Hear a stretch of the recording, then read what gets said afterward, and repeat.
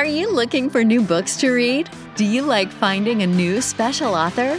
Are you tired of the same old books from the same old authors? Well then, welcome to Discovered Wordsmiths, a podcast where you can hear from fantastic new authors.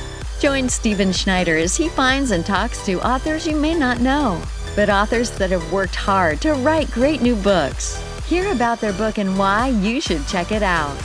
So sit back and listen to today's Discovered Wordsmith.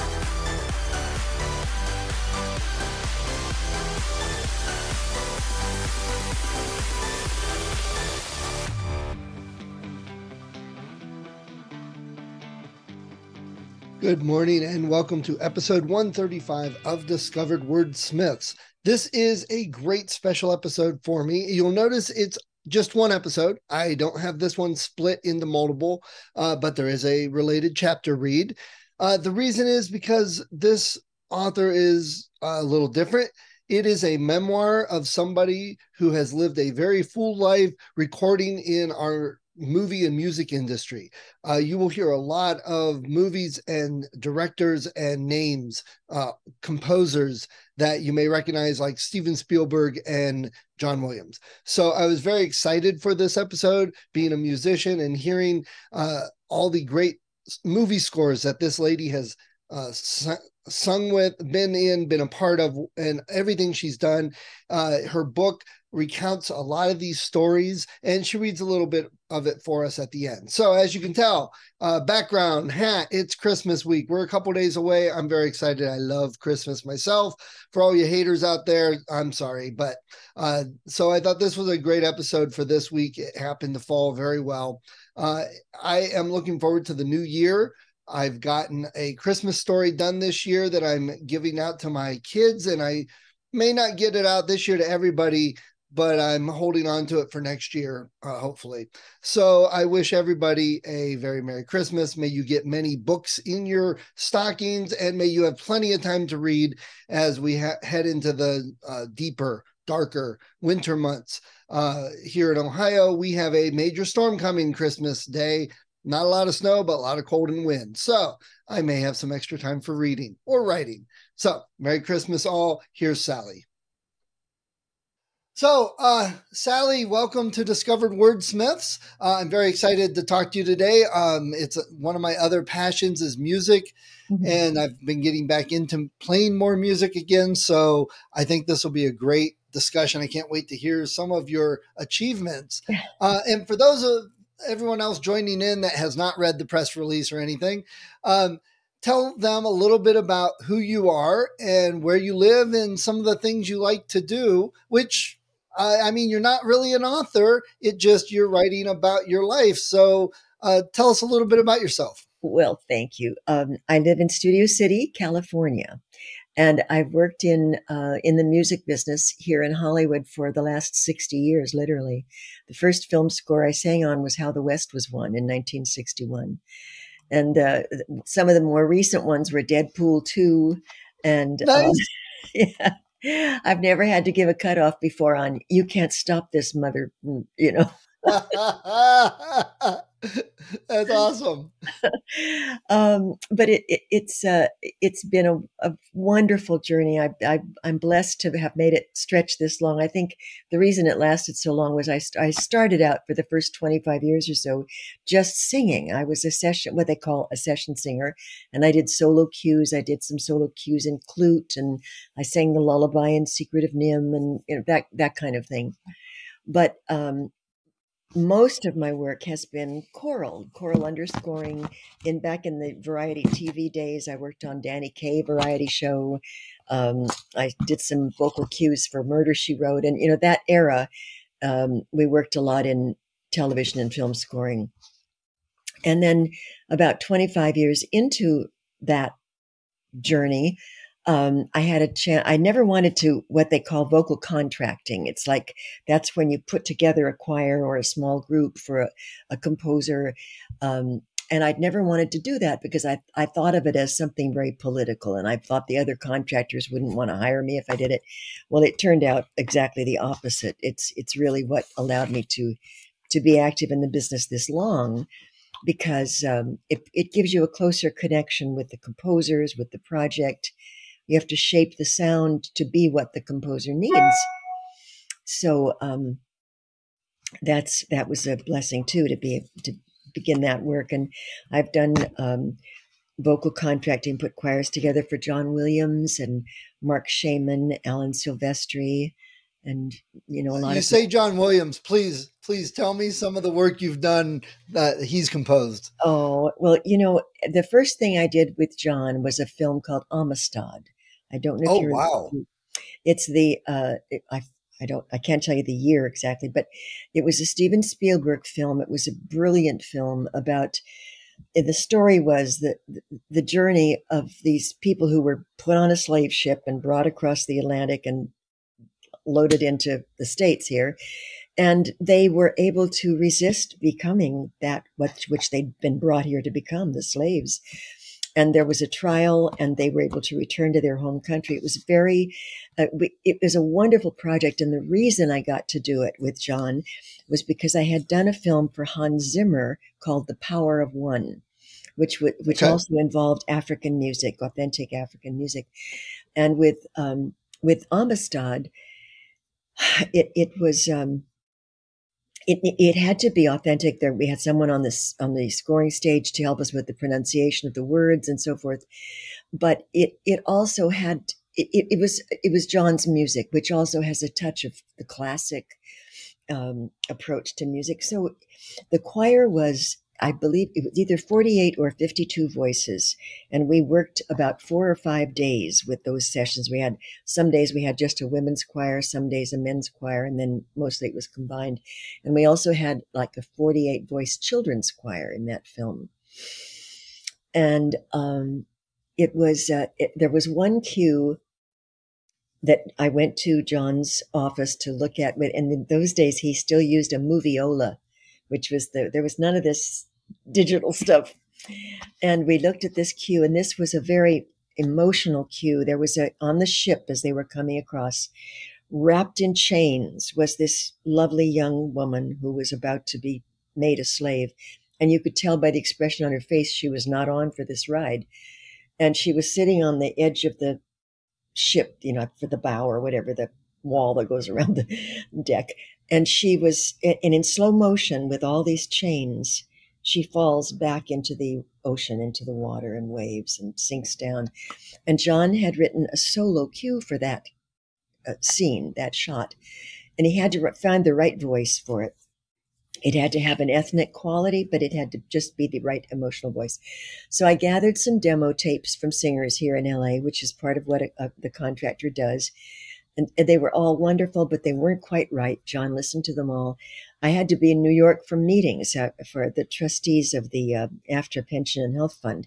So I thought, well, while I'm here, maybe I'll audition some of the young ladies at Juilliard, and that would be exciting for them. And so we did that. But again, nothing was quite right. And then someone told me that there was a new opera director up in San Francisco and that I should reach out to him, and I did. And he told me about a young lady, Pamela Dillard, who was on the road at that moment doing classical tours. And I contacted her. She was in Birmingham, Alabama at the moment. And sometimes you just get this, you just know. I talking to her on the phone, I knew this was the right person. And she sent a recording, and John loved it, and he wrote 2 more solo cues for her for the film. So that was my first experience with John. But John is the most gracious. I talk about him quite a bit in the book. He's the most beloved, gracious, gifted man in the business, I think. And everybody who's ever worked for him would say the same thing. There was one little solo cue that we had to audition a couple of boys for on a trailer that we did for one of the Harry Potter movies. It was another kids group. Yeah. And I thought there were 2 little boys that I thought might be the right little boys. So I had them both audition, sing to the track for John. And rather than, have one of them be disappointed in front of their friends, he just said, well, we'll pay them both. And then we'll decide later who we'll use. So that's so typical of how he does things. That's nice. Yeah. So you've started off mostly as a singer and progressed into more of the administration work. But did you keep singing? Oh yeah. In order for you, a vocal contractor is a SAG AFTRA covered job, and you must be a performing part of the singer group. And the reason that they put that into place back in the or late 50s, I think, that was added to the contract, was that there needs to be someone out there on the risers or in the room around the mic with the small group to communicate with the producer and the composer who's in the booth, and you need somebody that's knowledgeable about the community, that's part of the community. So the role of vocal contractor sort of floated to the surface out of the community of singers. And maybe a particular composer or a particular music department would think someone was doing a really good job, and that that contact or relationship deepens. So that when I began contracting, the first score I contracted for was a Danny Elfman score. It was Beetlejuice. And it was a small group, just, I think it was 6 or 8 of us, I always forget. And then I had done Pee-wee's Great Adventure. Nice. And formerly a wonderful singer and contractor, Ron Hicklin, we were all very much a part of the business in the Wrecking Crew days, if you know about the Wrecking Crew. Oh yeah, definitely. That's awesome. Side by side with them from 9 to, when I started to write this memoir, I'm getting off track, so pull me back if you need to. No, please. But when I started to write this memoir, I dived into my journals and date books that I'd kept over the years. I must have 50 of them. And I found, paper calendar books, date books from 1965 and 69, 72. And as I looked through those days, I had forgotten that the union covered activity in this town was so active, so busy, that there would be a 9 o'clock session, a 12 o'clock session, maybe a 2 or 3 o'clock session or a 5 o'clock session, a 7 to 10 session. It went on from 9 in the morning to midnight, many times 6 days a week. And that there were nothing paid a whole lot, because in those days, when I wasn't contracting, you'd write down in the calendar book the time, the Capitol Studio, 2 o'clock, Johnny Mann contractor or whatever. But I didn't know what the project was. But when I got my paycheck, then I'd indicate the amount that came and the date that it came. And some of those checks were $9.27, or, in those days, the demos for jingles didn't pay a lot. But the good thing was that it was all on contract. And if those jingles got used, you were paid according to how they were used, whether it was a national spot or, so right. There was a huge amount of activity. Of course, the payment was less in those days, but it was kind of the golden age, I think, of our business.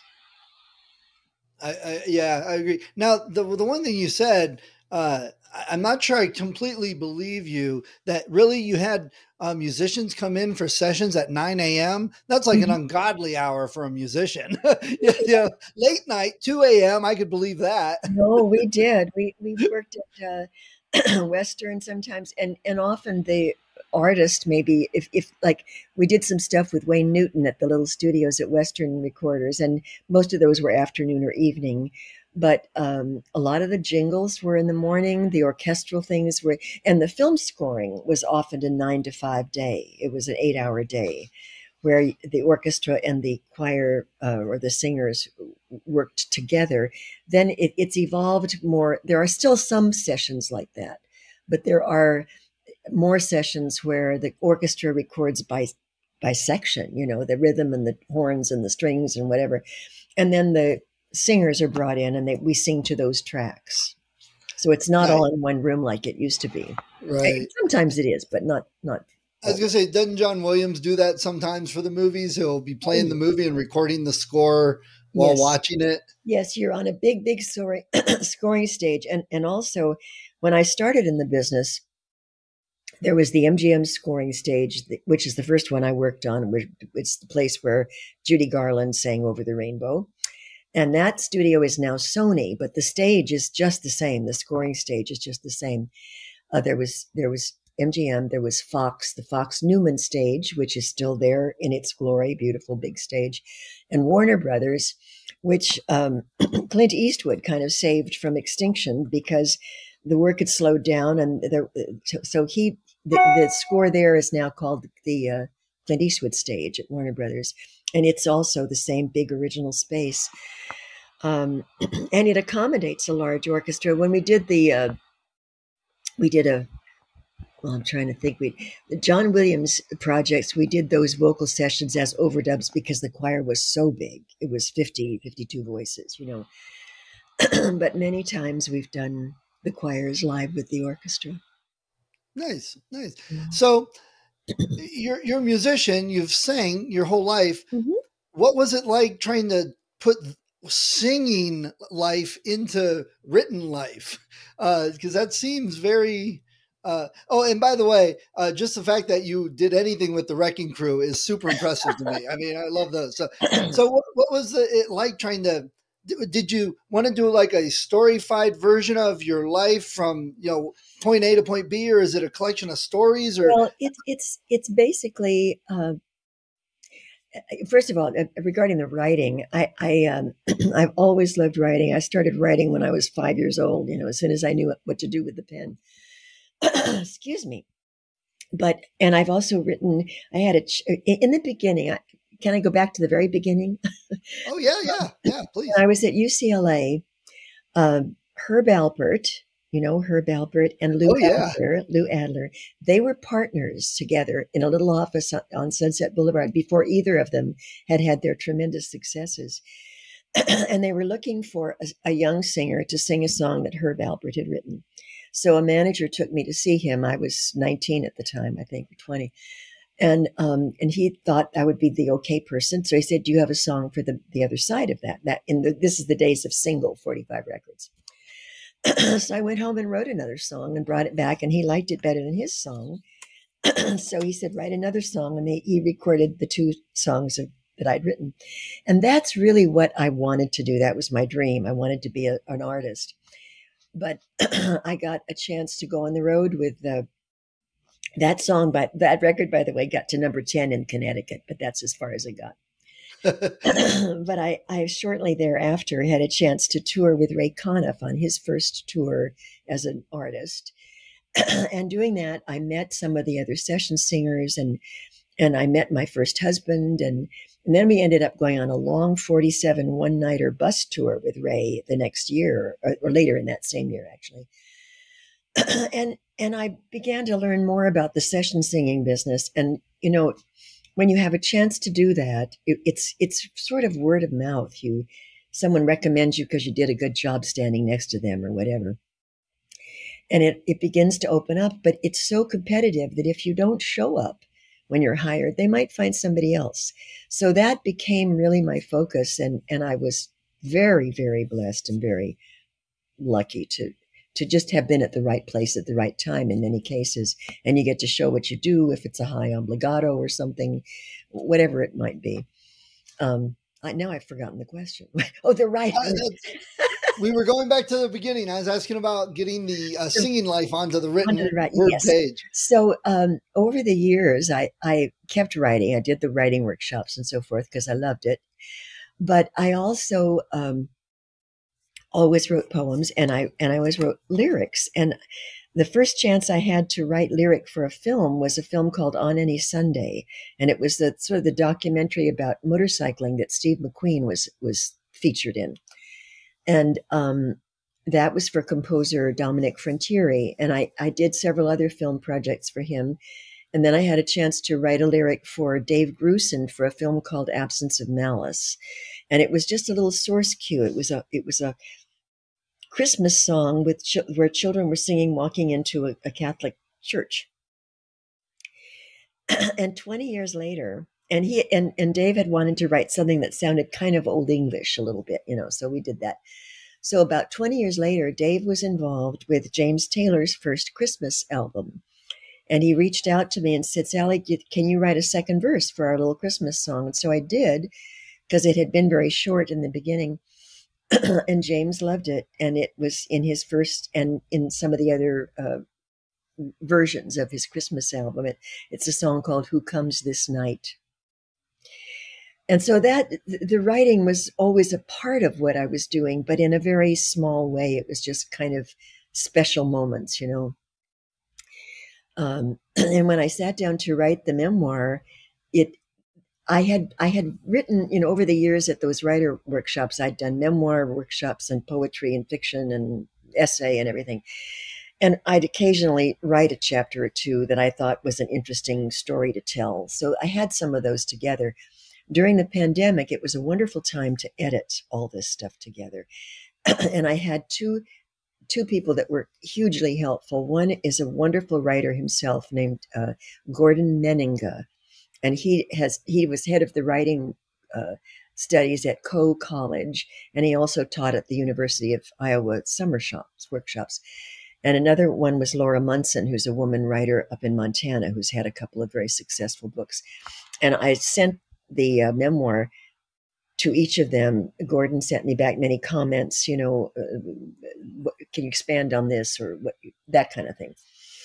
So during the pandemic, though, it was when I had a chance to pull this all together. And coincidentally, when you do something for 55 or 60 years, for me, it just becomes your life. That my community of singers became my family. I was also very, very active in the governance of my unions, Screen Actors Guild and AFTRA, which about 10 years ago merged into SAG-AFTRA. And so I was on boards and committees, and I was participating in the negotiations and everything. And when that begins to slow down, as it does, that you have to expect that at a certain age, you know, and there are young singers that have begun to do some contracting, and they're entitled to their time. But it was very painful because in the early days, we were very considerate of one another. We didn't talk about other jobs when we were there on the stage. But then Facebook happened.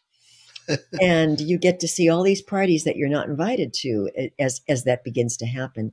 And it was very painful. And it was kind of helpful during the pandemic when things got shut down for 6 months or so, and you didn't have to look at Facebook and see that happening. And it gave me a period of time to adjust to what was really going on in life for me. It's not over yet. I mean, I just worked on a wonderful project for Seth MacFarlane this last week, but it's Nice. not like it was, you know. And so the first chapters of the book are kind of from today. It's kind of how you feel when you realize that things are changing and you have to adapt. And then I went back and just started with childhood and the family stuff and kind of got into, I think there are probably 10 chapters before I'm really into the business stories. But both my parents and my stepfather were all singers also. And I just recently learned on Facebook, I came in contact miraculously to this wonderful lady, Laura, oh my God, this is the time of life when you can't remember names. Oh, I can't remember them, so it's not just. Oh, God. So, Anyway, I'll think of her name in a minute, but she's a wonderful writer. And I had posted something, somebody else had said, oh, I think I know Kenny Stevens' daughter. Somebody posted something about Bob Stevens, who was a session singer, and this guy said, I think I know Bob's daughter, Sally. And I posted, no, I'm not Bob's daughter. I was Kenny Stevens' daughter. And this lady happened to see that. She writes about the early film days, the actors and singers of the 30s and 40s. And she wrote me a note and said, I was a huge fan of your father, Kenny Stevens. And she started to write an article about him. And she has sent me pictures and film clips and sound clips of things I never knew he had done. So wow. it was just amazing. So Wow. anyway, that's kind of, I knew that there was such a job as a session singer, you know, because both my parents did it. My mom sang on The Wizard of Oz, and Nice. Nice. So, what type of feedback are you getting from people who have already read the book? wonderful, kind feedback. I'm just so, I can't believe it. So many friends and people in the business and some people I don't know have posted on Facebook, I just ordered the book or just started it, or I'm enjoying it. I've had very good feedback. I'm very grateful for that. I Nice. never expected it to be a widely read book. I just thought it'd be something interesting for people who wanted to get into the business or who particularly love the business, and that's probably what it is. But it's been very warmly received. Great. What I got to ask, you've mentioned a lot of great movie composers. Mhm. And what was probably your favorite thing to sing at some movie, some score, or whatever? Oh my gosh. You know, uh, it, I've sung such beautiful music for it's hard to say which is the favorite. And a lot of things come to mind. One of the early films I did for Danny Elfman was Edward Scissorhands. Beautiful And movie. we used a 20 voice women's choir group, and it was this beautiful, the tone that I love from the sopranos, which is straight tone and floaty and beautiful. And so that was very special. Uh, Everything I've done for John has been very special. I did a project for Mark Shaman. We did a couple of vocal cues from South Park, which was just fun because of you don't blame Canada. And Oh, I love that song. we did that in the session. Then we did that for the Oscars. I also was a choral director for the Oscars for about 22 years. And we did an on camera choreographed version of that Blame Canada version. And Robin Williams did the solo, and we were all characters behind him. But that's another blessing in my life was that to work with Robin Williams. Nice. I worked on the last TV series that he did called The Crazy Ones. I love that show. Yeah. Yeah, it was very sad Great. when, Oh, heartbreaking yeah. when we lost him. Okay, so you mentioned South Park. Uh-huh. I love that because I mean you're talking about Amistad, which Yeah. is a very deep movie. I mean it's not a Yes. comedy or anything, No. and then South Park is just totally off the rails, irreverent.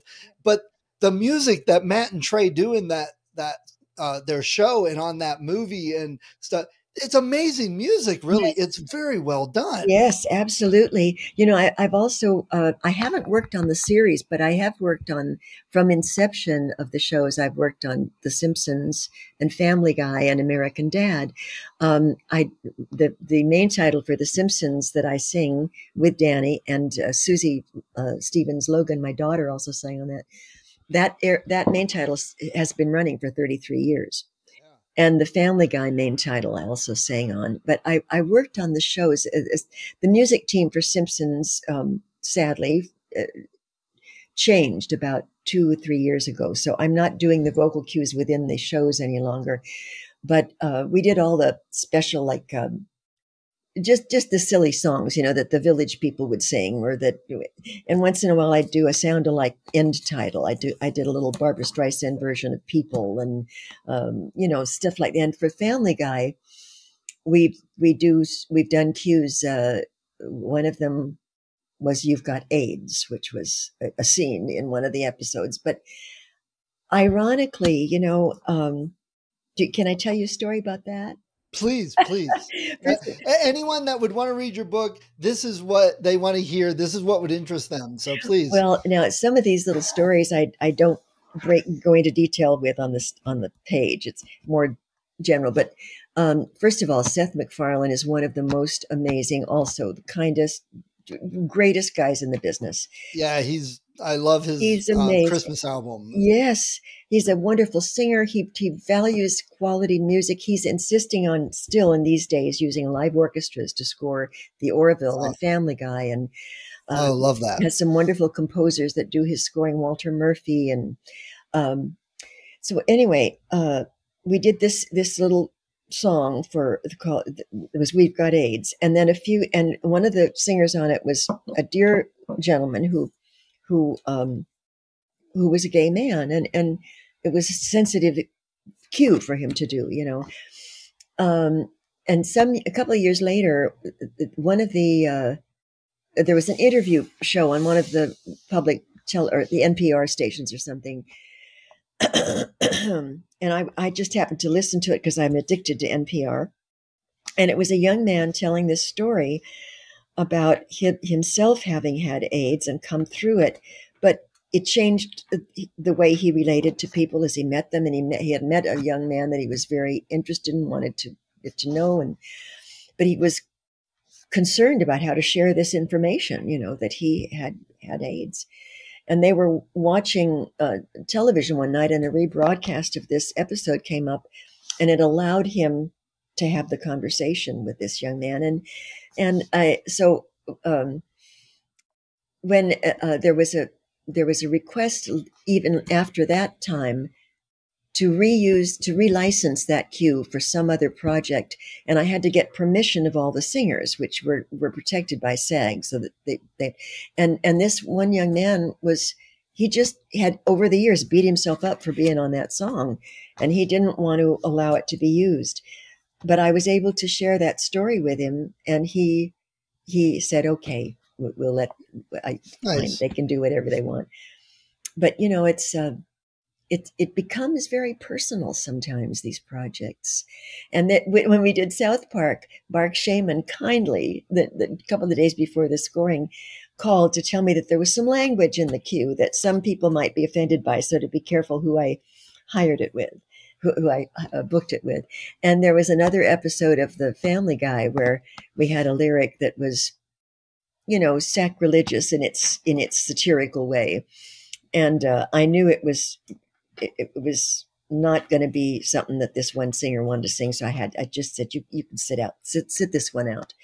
And we did it without him. And then he came back and we did the rest of the cues. But I do another podcast with a friend of mine. It's all about geeks and nerd topics and stuff.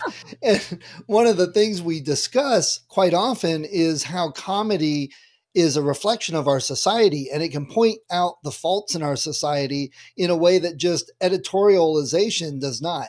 absolutely. And yeah, that's some of these shows like The Simpsons, the things they do, South Park too, the things they do Yes, in it to point out the stupidity of yes, our life and our culture sometimes. Yeah, absolutely, absolutely. It allows topics to be discussed, and positions to be stated in a way that it's not going to offend the people who don't particularly feel that way. right. They'll go to the humor of it, or they'll miss the point altogether. But it does allow those. You're absolutely right. Yeah. Um, Now, did you write the whole book, or did you use somebody like as a No, no. ghostwriter or anything like I that? wrote Nice. the book, and I didn't want any help. Good. I like that. Yeah. Thank you. Um, okay, I've been dying to ask. Mhm. So, did you get to do anything on any Star Wars movie? Yes. Thank you. Oh, that's awesome. I love that. It's- What did you do? well, I sang on a couple of them. I sang on the series, but I got to tell you, I'm 83. I will be 83 next week on Thanksgiving, and I'm Well, oh, thankful. happy birthday. Thank you. And so my memory for the early projects, the ones that I wasn't contracting, sometimes I have to look at the list of credits to remember what I did or Well, what I just loved. So, you have a huge, huge list, so that's understandable. Regardless of age, it's yeah. much more forgiving being 85. I love that. I got another story to tell you about John. I sang for his one of his earlier contractors, Janine Wagner, who was Roger Wagner's daughter, and she did some of his earlier films. And then he's used the master chorale several times too. But what was I going to just tell you? Oh my God. John Williams' story. Okay. So for the second to the most recent Star Wars film, Jedi, something about the Jedi. The Last Jedi. Last Jedi, thank you. My phone rang one day, and it was John, and he said, "Hi, baby. How many low B flats do you think we could find?" And it was like John. And this story is in the book. He was talking the way he would talk to his 5-year-old granddaughter. It was just that's what he does. He's so he calls everybody baby. And so we did. I found 21 low B flat guys with the bass in the bass community here, and that's pretty low register. And what John had written for that film was not. He had several cues, but most of them were this very sound, which they also used a couple of those cues in the next Star Wars, the more recent one they licensed to reuse. But yeah, I'll never forget that call. Nice. Uh, so we were talking a little bit earlier about the Iowa Writers Conference, Uh-huh. or Workshops. is that the what? The program is the Iowa Summer Writing Festival, actually. Yes, that's it. So you've been involved with that for a very long time. So, like you said, you've not been a writer by career, but you've been involved with writing. So tell us a little bit about that and what you did with that. Absolutely. Well, as you, and I'm sure a lot of your listeners know, Iowa, the University of Iowa is legendary. Um, uh, I had known about it, and I knew I couldn't go away long enough to do a writing program, but I thought, well, I'll investigate the writing festival. So I reached out to them, and they asked me to send some material, which for most of those workshops you don't have to do, but I sent it, and I got accepted into the MFA poetry program accidentally. But I couldn't stay away from town. That was 22 years ago, and I was very, very busy, and you couldn't go out of town that long. So I did get finally into the writing festival workshops, and those are like 5-day and 2-day workshops.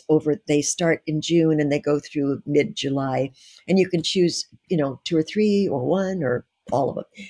So over the years, I've done writing workshops that poetry, short fiction, memoir, personal essay, flash fiction. Flash fiction came into being somewhere along the way, and I did a ton of writing, but I didn't really submit much of anything for the first 10 years. And finally, at the end of one of my week of workshops, this Gordon Meninga, this dear guy, said, "You got to start sending stuff off." So I did. I sent a couple of flash fiction / prose poems. They were just little, like, couple hundred words. I sent them off that night and then was to head home the next day. And the next day, I got an acceptance email from the place I'd sent it to, which was a journal called Hermeneutic Chaos Literary Journal. And they were based in New Zealand. I don't know how I found it. It was online or something. But so that was so fun. So I thought, oh, this is great. And then I got over the years, I've had about 12 little stories and poems and essays landing in various journals.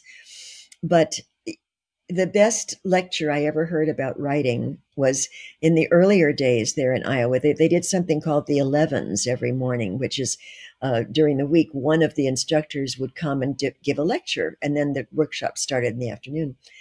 And this one instructor walked into his podium with a cardboard box full of letters. And he said, "If you don't get this many rejection letters back, you haven't even tried." So I am not somebody that was good, and still am not good about submitting. You really have to find your reader. I've learned that you have to find the publication that likes the kind of stuff you write. And in that project, you have to do a lot of reading. So and the workshops are fabulous. The workshops were wonderful. I did a few Zoom over the lockdown, but it's not the same as being in the room. You really get the vibe of how someone feels about your writing or how they don't feel. Agreed. And along that way, and I'm sure you've heard this from other writers too, you reach a point where you have to realize that every comment in those feedbacks, it shouldn't send you flying to the moon or into the dark cave. I mean, you begin to trust yourself. And I have, in addition to the memoir, I have another work that's kind of a long novella. It's about 80 or 90,000 words, I guess, which is a bit long for a novella. But it's something I literally started back in the 80s when I was seeing a counselor who was brilliant but nutty as a fruitcake. And you'd walk into his office and he would say, "Oh, yeah, you're toxic. You got to go walk the stairs." And so I'd cycle the 2 or 3 floors of stairs and come back in until I wasn't toxic anymore. And one day I was writing, I wrote this silly little story, which turns out to be the beginning of the novella. And it's about a psychiatrist and a patient, and she walks into his office, and the first thing he notices is that she's got a fresh bullet wound in her forehead. And she says, "Oh, it was just my husband and I taking pot shots at each other. He was fine when I saw him lying in the driveway." And I was trying to be sarcastic with him, but he said, if you wrote a few pages like this every week, at the end of the year, you'd be cured and you'd have a book. So I, I, I kept writing about this lady, and it's a kind of magical realism book, but she has a lot of adventures. So that's my next project. I got to get that one out into the world. Therapist inspired stories. Yes, therapist Nice. inspired. And at the end of the book, he gives up his therapy and is playing accordion for parties, and she's all better. So, do you think the creativity of singing applied to your writing? Do you feel that it's just another avenue to express yourself, or was it something you kind of had to work at? I think I think it I think I was very blessed. My mother was also always had wanted to be a writer. She ended up, after her singing career, she taught writing at North Hollywood High School here, and she books were we never had a lot of money in my household. It was a his, hers, and ours family. My mother and father were divorced. She married my stepfather. He had had two children by his first marriage, and then they had three more children. So we were a family of six kids. They worked freelance with their singing, and it wasn't always good times. But the one thing I remember is that books. They belonged to the Book of the Month Club. And she was a beautiful pianist, and she also played the piano at night. But there were books everywhere in our house, and there are in my house. Some of them are hers. And I guess I just the language part of it was never a problem for me. And Stephen, when I knew we were going to have this lovely talk today, I woke up for some reason thinking this morning about the fact that writers, no matter what they're writing about, are writing about their own lives in some way. And, the emotions that we feel or we understand or we don't understand, those are the things we write about. The experiences, we'll translate them into another character, maybe. Everything in Mrs. Billingsley was based on things that had happened to me, but I just tweaked them a little bit. And it's interesting. That I'm going to grab a book. Okay. Uh, the actor Jim Carrey? Oh yeah. He wrote a book a couple of years ago that was released called Memoirs and Misinformation. And when I saw that, I thought, oh, damn, I'm going to get blamed for copying Jim Carrey if I ever get Mrs. Billingsley out there into the world. Because it's a fun book, but it's, and I think you were talking about the connection between music and writing. And I think that there's an instinctive kind of connection between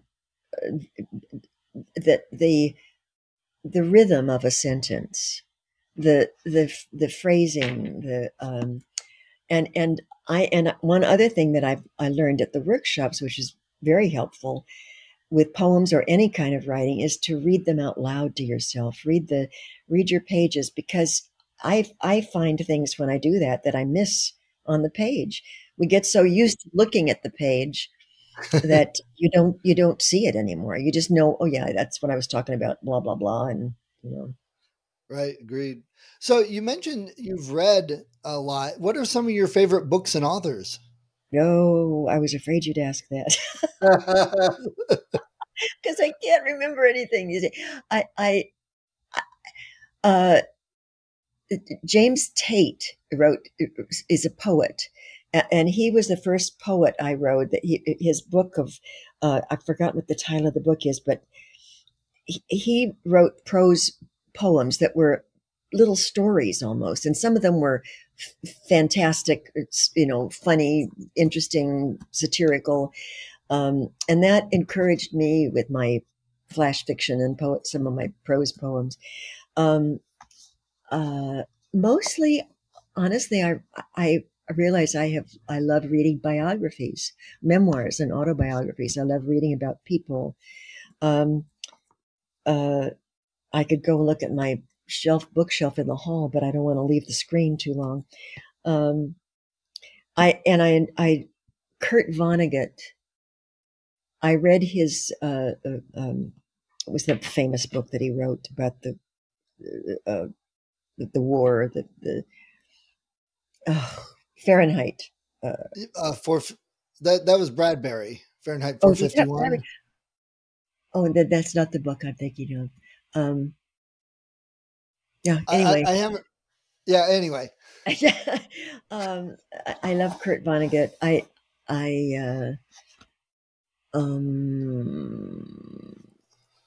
gosh. I'll look it up. I can include a link. Haven't read a whole lot of Vonnegut, so I'm not familiar with his work, but I know Well, a lot of writers love his work. yeah. And what I was fascinated by was an article that I read about him. It might have been an excerpt from a memoir or an interview that he'd done, but it came the book I'm thinking of came about through his own experiences in the war, in battlefield, and seeing his colleagues wounded or killed, and I thought, then I began to worry about, oh my God, you got to have really amazing experiences to write fiction, to build on that kind of stuff. And this is embarrassing because I can't remember anything. No, that's not a problem. I don't remember everything, so I'll look it up. I'm sure I can figure out which book it was. Yeah, Um, but there are so many uh, the writers I haven't, I haven't read as many of the classics, I'm sure, as I should have. I've gotten back into Shakespeare a little bit, and I took a Shakespeare course in college, but of course I I don't remember a lot of it. did did you ever sing anything for any of the Star Trek movies or TV shows? The TV series, yeah, there were they used vocals as underscore a lot in those some of those projects, so they weren't Yeah, solos. Um, but Jerry Goldsmith, was he? Did he? What was his? Yeah, he did the series. yeah. Well, because Uh, I interviewed Armin Shimmerman, who oh, did Quark on DS9. He wrote oh, a book where he took Shakespeare's Tempest characters and put it into the history of the time period. oh, So it's yeah. So I did talk to him. So it's kind of a connection there. yeah, how fun! One of the musical projects I'm working on to help get accomplished is a dear friend, a classical composer, has written three choral settings of three of Shakespeare's sonnets, and we're going to record those in a few weeks with the choir here, and that's going to be Nice. fun. Wow. Yeah, Nice. yeah. So do you have a website, Sally? I do. I have several. um, the I have www Hollywood Film Chorale CHORALE.com, and that's something that, again, through John, I did a concert with him back in '97, I think it was, some music from Amistad and other films at the Hollywood Bowl, and they needed the name of the choir for the program. And we didn't have a name. We were just freelance singers that I'd gathered together. So I asked John if that would be okay. And he said, yes. And you should trademark that name because you could record under it. So I did. So we've been able to use that for screen credit all these years because the studios want to know that you own something before they put it on the screen. So there's that website. Then www.sallystevenswriter.com, and www.sallystevensphotographer.com/film scoring HTML dot HTML. Right. Okay. Um, and those are the writers, the workshops. I mean, the websites, none of them are really up to date because I've been focusing on other things. The Hollywood Film Chorale has a lot of information about film scores that I worked on and contracted, and um, but it's missing a couple of the more recent ones. And then the Sally Stevens Writer, I posted a lot of some blogs, some poems, some links to other writing that's been published. And then the photography website is not completed. But in 19, let's see, it would have been 20 years, 27, 22 years ago. On my 60th birthday, I gave myself a couple of gifts. I did a cabaret symposium workshop on the East Coast. I did a photography workshop in the Loire Valley. And I had started taking photography lessons because I'd always been interested in that. So in about 2002 or 3, I began doing black and white photography shots of composers on the scoring stages as they were at work. Oh, wow. And the photography website has I think about 30 of those, with a little bit of credits about the composer. The first one I photographed was Jerry Goldsmith on the Paramount stage, which is no longer there. And then I photographed John Williams and Steven Spielberg on the Sony stage. Nice. And then over the years, Alan Silvestri, Mark Shaman, James Newton Howard, James Horner, Wow. Tyler Bates, the more recent composers. So that's the website that deals with the photographs of the composers. That's awesome. Yeah, I mean, you're naming all these composers because I watch a movie and I'm like, oh, I got to see who was the composer. Yeah. It's so funny. In the olden days, the lights were off until the credits ran. Now the lights come up the minute the credits start, and people walk out. And I can't. I'm glued to my seat. I have to see who the musician's contractor was and who the orchestrators were and the engineers and blah blah blah. Right. Well, to be fair, in the older days, the credits would last a minute and a half. Now they last like 12 minutes. So that's true. And the portable potties get credit, and everybody gets credit. Yeah, right. So, all right. Well, I just got to ask. Say no, but you mentioned the Simpsons. Mm-hmm. You sang a little bit. Would you sing just a line or two that you did for the Simpsons? Because that's one of my son's favorite shows. Well, just the main title, The Simpsons, The Simpsons. Awesome. I love that. He's going to be tickled to hear about that. And I love all the Star Wars stuff. I appreciate you talking. We didn't really split it up into 2 different episodes. We talked about your book and the writer stuff kind of all mixed up. So a little bit different of an episode, but I think that's great because your stories are wonderful. I love that. Well, I hope I didn't get too far off track. Not at all. Not at all. Hi, if you enjoyed this episode of Discovered Wordsmiths, please support the author. Go to their website, go to Amazon, look them up, get the book. And if you click on the link that I have in the show notes, you'll also help support the podcast so I can keep the hosting and all the software I use and keep it running to help more authors. When I am recording this, we've got over 100 episodes, lots of authors. Go to the website, discoveredwordsmiths.com. Check it out. There's a lot of great authors, probably in some genre that you love. See what they have. Check out their books. That's what the point of the podcast is for.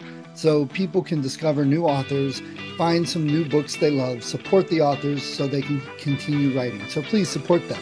And if you do like the podcast, if you've been thinking of podcasting or you're a writer, I've got some links also at the website. Click on those if you're interested in any of the software or services that I talk about. Everything that I have there is something I use. So I've got an affiliate link. Again, it's a little bit, if everyone clicked on those, if they were going to get it anyway, it helps keep the podcast going. So let's all help each other out and discover more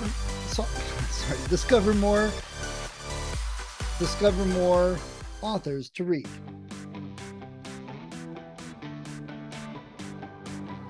Thank you for listening to Discovered Wordsmiths. Come back next week and listen to another author discuss the road they've traveled, and maybe, sometime in the near future, it might be you.